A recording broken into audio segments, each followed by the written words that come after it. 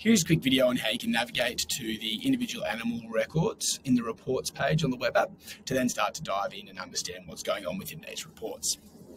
To view these, click on the reports tab on the left-hand side of the screen here. And as you'll see, all of the individual animal records are the ones that are listed at the top of the screen here. And these are broken down into your life cycle records, which are including your birth, death, pregnancy scan records, among others, and then your movement records for all of your on-farm or off-farm adjustments, and then your production records, which relate to your treatment and feed records and information that you're inputting in. If we dive into one of the life cycle reports, say death records here, very similar to most of the reports in terms of structure. You can see you've got your columns down here that list the relevant information. So you've got your date of birth. Under the animals column, you can see which specific VID of that individual is attached to the record. If there are multiple individuals, you can see here where it says view two animals. You can click in on this and look at the specific animals that are related to that record itself. Again, you can scroll across and look at any other additional information, such as the cause of death or the date of death.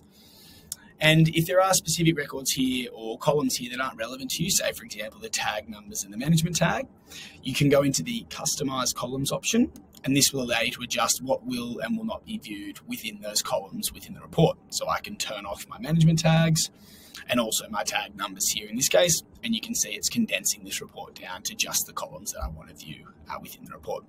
Again, we have the group by function, which allows you to group by potentially cause of death or by paddock, if you want to see if there's any trends going on with the paddock location and death record. And the other thing to note on this page here is we've got the customizable date selection at the top of the screen. So this allows you to look at the deaths across a certain period of time, whether you want to look at all records or just those that occurred this year or just this month, etc.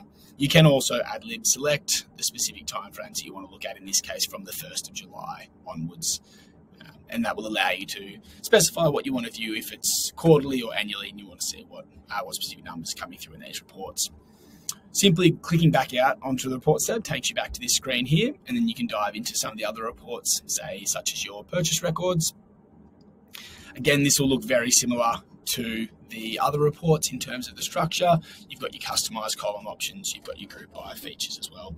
You'll see here for most of these records, again, by viewing the specific animals, you just click in on the view animals and it'll bring up all the specific animals that are related to that purchase record itself. Again, a lot of these have additional information at the top, such as combining some of the information present.